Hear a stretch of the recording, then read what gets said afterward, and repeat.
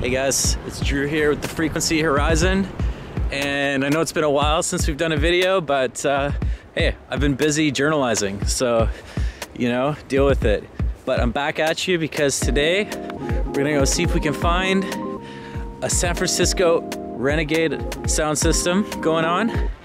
There's some sort of electronic music show supposedly happening on Ocean Beach.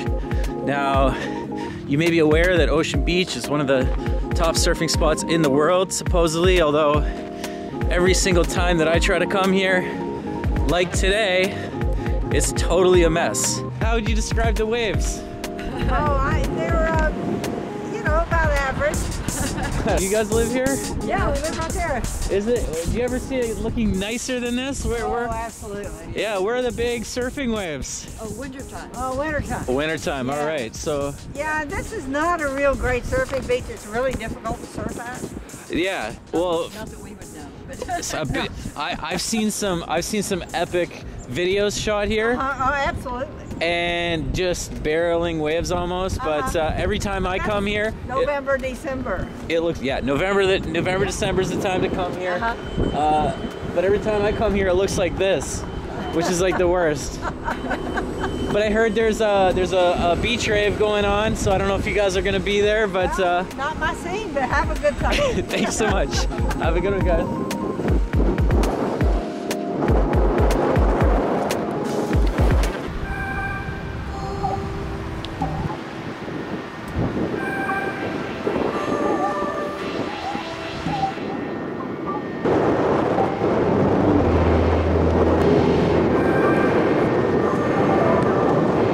Hey, there's supposed to be like a electronic music show happening here. Have you heard about it? Do you know where it is? Where that purple tent is, there was music coming from there. Okay, all right. Excuse me, sir. I heard there was supposed to be an electronic music show happening here. Do you know where it is? I do not know. You can ask the DJ down the way. Oh, there's a DJ? Yeah. Wait, what's the cup for? It was for a practice tournament we had earlier. Like beach volleyball? Beach volleyball. Did you win? No, I gave it away. But you get to keep it. Well, I have to get their name inscribed. More work for you. Yeah. All right, have a good one. Wait a second. I think I can hear something. Do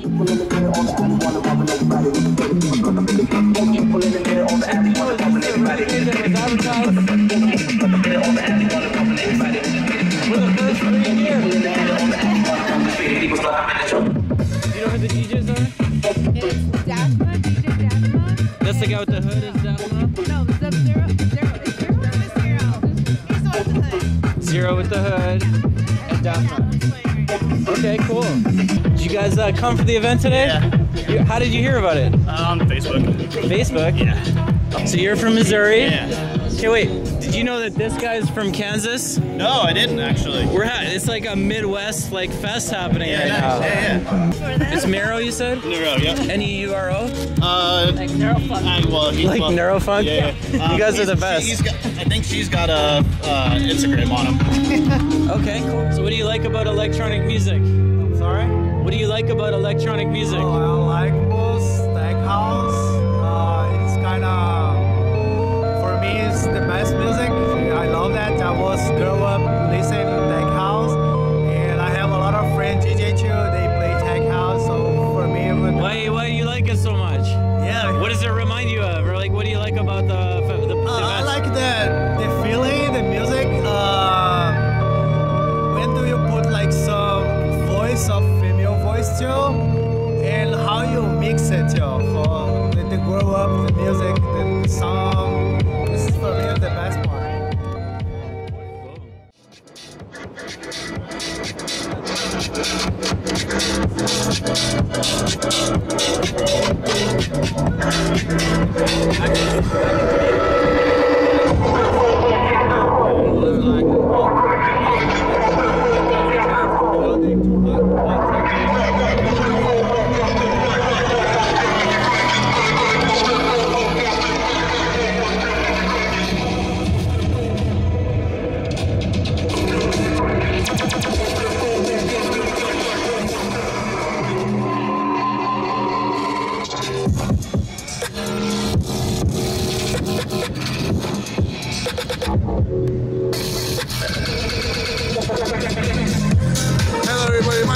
Hey Dathma, I'm here to represent this, you guys. But you know what? We're here with tech house, rhythm, dubstep, the whole nine, and we're here with Frequency Horizon, guys. Much love, y'all.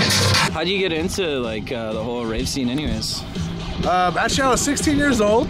I went to Peaky's in Sacramento area. We went around the Sacramento area, and I went for a friend of mine that was a rapper. He was like, you know what? Come with me. I need some help. So I came through. And I literally went to this epic ass rave. I didn't even know it was a rave. I just went downstairs and it was a hidden thing. And I was just like, oh my gosh, what is this? Everyone was having a good time. People were just being friendly with me. And I was just like, this is not my type of scene. I don't know what's going on. Right? Because I'm a hip hop kind of guy, Latin guy, you know what I mean? Reggaeton and hip hop that has similar, you know, type of characteristics. And I fell in love with it, man, because everyone was nice and having fun with each other. And I was just like, you know what? This is awesome. Like, this is a crazy scene for me. So I started looking up more and more of raves and all that, and then I found out about EDC in 2010, and I went, and it was because I had a friend of mine that was ODing. I'm sorry for that guy, but we had to literally pick him up. I ended up staying at the event because I couldn't find the guy, so they left me. They got him and just left me behind. They're like, dude, just have fun then. So left me behind. I was at EDC, and I was literally where Little John and Layback Luke were saying, you know, I mean, stop jumping the motherfucking feds. You know, I was just like, whoa, this is a fucking crazy party. This is totally different. I love this shit. And I was just like, I want to be part of this. Something totally different. Like, it was a spark in my mind, because I used to throw a lot of house parties in my house. Like, my mom, sorry mama, but she had a big problem with me throwing house parties. When she was gone in Nicaragua or in any type of, you know, foreign country, I'll throw a house party in my house. Minimum 500, you know, 300, 200 people, you know what I mean? Minimum.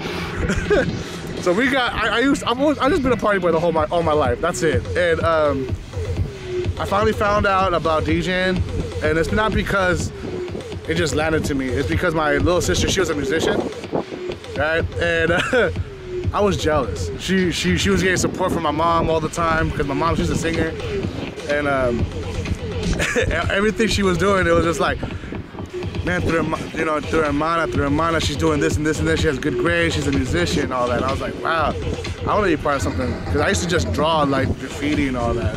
As you can see, I used to do this stuff right here. And this one's pretty nice, hey? Right? It's really nice. Seems like it's been around for a while, but it stood the is. test of time in the winds of the ocean, you know? It's pretty crazy. Yeah. So yeah, but like, at what point did you start the Facebook group for Bay Area Raves? Actually, it's a funny story. I saw my boy. He was telling, you know, he was saying that, you know, I'm trying to like, you know, promote the group and all that, and he literally let me be one of the admins, and I was just like, let's do it, bro. Let's work together. And is it volunteer, or like, I mean, you know, no, it was all you have volunteer. To moderate it and stuff like that? Does it take a lot of time, or? Yeah, definitely. Most definitely, because the fact is I got Project Gas Mask as my company, as events and all that. But I saw like he wanted help, and I said, you know what, let's work together. Let's just, you know, you can even see in the very first post when you like look at the Bay Area Raves. But yeah, I was just like, you know what, let's work together. Let's do this, and let's make something out of it. And after a while, I was just like, oh snaps, like people started just adding because I already had a following myself as a Dathma, you know what I mean, the crazy guy, Mexican party boy, and it was fun, you know what I mean. Like it was amazing. Like I always wanted to bring a community together, to, you know, just to have fun, because I believe if you ain't having fun, life is just being wasted. Because after there's a sad story behind my background where my little sister passed away like 2 or 3 years ago. She committed suicide, and she was the idol of the whole family, like, you know, music, grades, art, all that. But now I'm carrying the torch. And I think I'm carrying the torch pretty well, because I know she's happy for me right now, because I've done shows from all over the States, but I want to go around the world now. And not just me, but I want to bring, like, you know, underground artists over, like, you know, like Daryl, Socio, a lot of them. like we're gonna have a lot of them here today. We got 2 other ones, But yeah, I just want to create something bigger than just myself and leave a footprint. That's cool. Taking over the world with the community, right? One day at a time. All right, cool. Thanks, man. All right, so I mentioned that I went to Oakland last night and rolled up in just a random bar there downtown and was practicing on my new DDJ-400 Pioneer setup, DJ controller.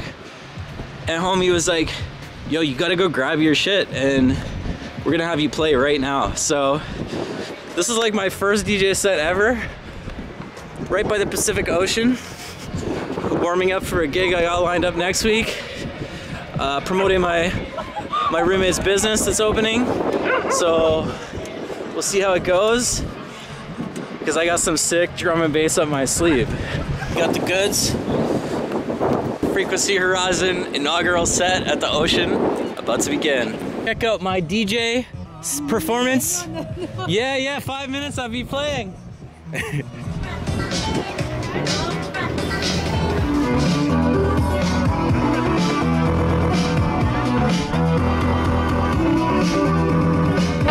All right, so he just gave me the go-ahead to go on, so I'm gonna try doing it here.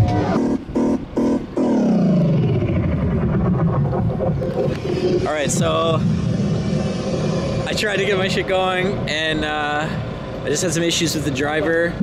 In fact, you have to, just for you DDJ-400 fans out there, turns out not only do you have to say yes in Rekordbox to switching over to DDJ-400, and make sure in your settings, like go into your actual Apple settings, system preferences, switch it over, but also you have to go into the actual preferences in Rekordbox and still change it over. So that was a small little thing, but we're gonna see if we can get going again. But I'm enjoying this kind of hardstyle set in the meantime.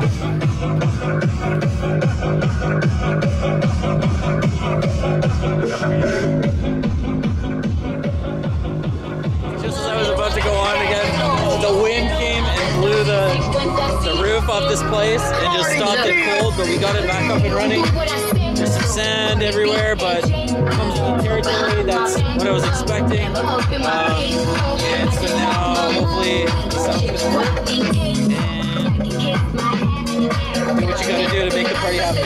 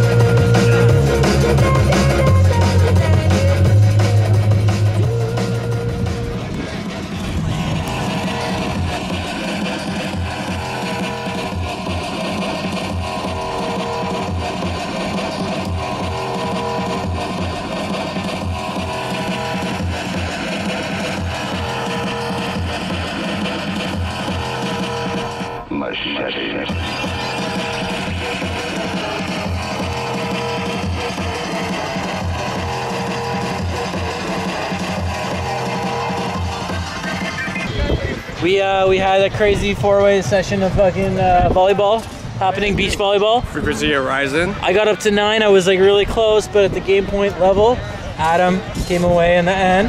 Anything you have to say for yourself? What was the victory moment there for you? How did you make it happen? It was quite the struggle. Drew put up a good fight, and I barely hung in there. But you know, game point, I pulled it away with my wife. She hung in there just as long with me, and she really played a key role in our winning here.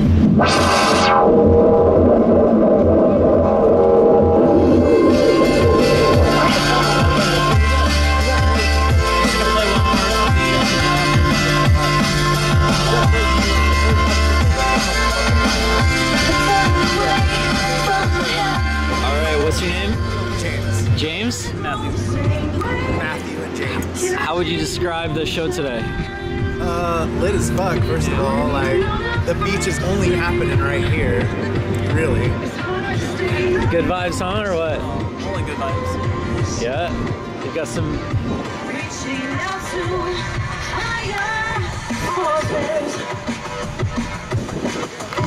Drum and bass, female vocalist action. What more could you want? Here in Ocean Beach. Maybe some surfable waves, but you know, then we would be maybe out there instead of here, so it's all good. How'd you hear about this? She found it. San Francisco EDM Facebook group. Really? I didn't hear that one. What do you think of the show so far? It's cool. It's a true renegade on the beach, making it happen.